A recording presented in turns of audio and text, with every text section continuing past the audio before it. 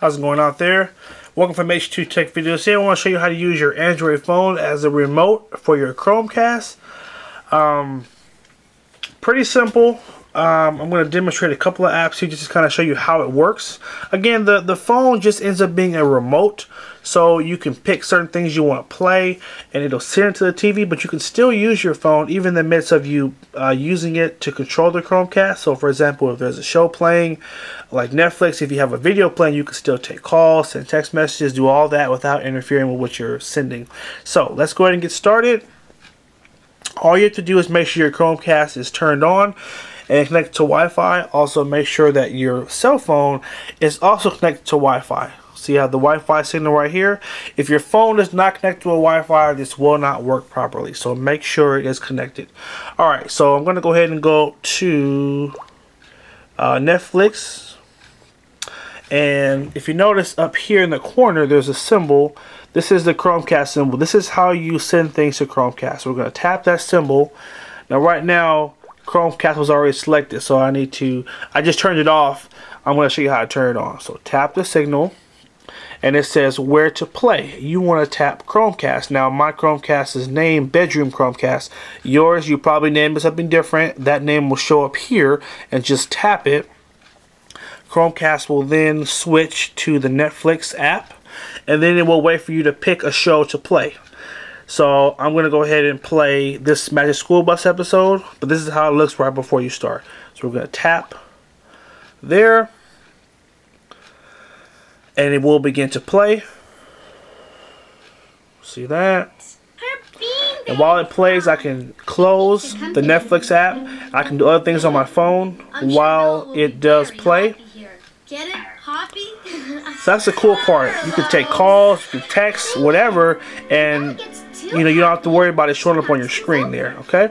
So now I'm going to go back to go to Netflix.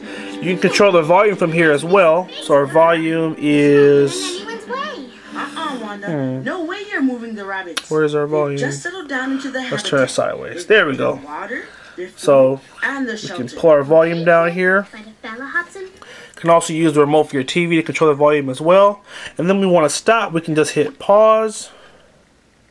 You can also just tap the Chromecast icon, and then you're going to tap this device, and then it will stop sending the content. Okay. Now next, I'm going to show Pandora. So I'm going to go to Pandora app here. And we're going to look for the same icon, which is the Chromecast symbol. Skip advertisement. Chromecast icon at the bottom. We're going to tap it. We're going to tap Bedroom Chromecast. The TV will switch to a Chromecast interface for Pandora. I'm actually going to change. So I can actually go in, change the station here. Let's go to our Tevin Campbell station. See that? Kind of cool. I can again close this, do other things. I can even walk out of the room. It'll continue to play. And now I'm going to go back to Pandora. And I'm going to pause it. If I want to unconnect it, or disconnect it, excuse me, I'm going to tap Chromecast icon, and in Pandora you have to tap disconnect. So some apps work a little different than others, and then the Chromecast will go back to its home screen, and then you're done. Now I'm going to also show real quick YouTube, and I'm going to show Hulu. Why don't I go back to Netflix? Okay, sorry guys. All right, let's go show YouTube. And there's our Chromecast icon right there. Why do I keep doing that? Sorry about that, guys. Alright, YouTube. We're going to tap our Chromecast icon, tap Bedroom. It is ready.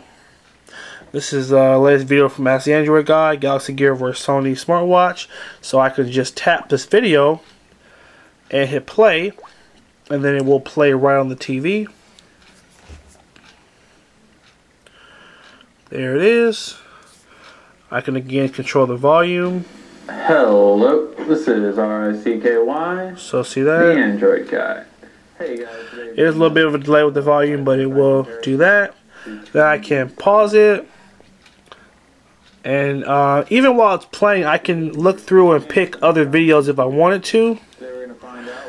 And then I can even again close the app, do other things, come back to it, and then tap the icon here, tap disconnect, and it will go back to the home screen. Did you know salespeople spend 59% of their time not selling? Let me pause that.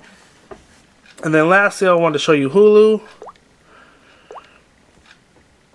So we open up Hulu,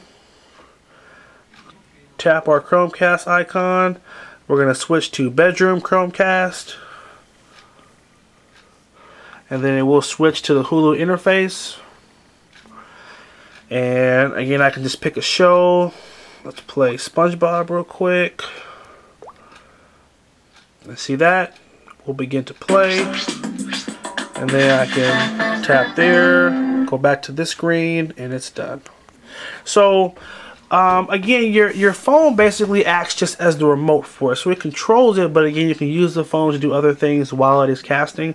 That's one of the coolest parts about this. Now, I've been a big fan of Apple TV for years because Apple TV kind of lets you do the same thing and lets you mirror your whole screen. But the problem is when something is being sent to the TV, you really can't do other things because it stops the feed. This way, it doesn't stop the feed. The feed will continue to send while you do other things on your device. So, there are other apps. I just wanted to show off these couple just so you can get a general gist of how it works.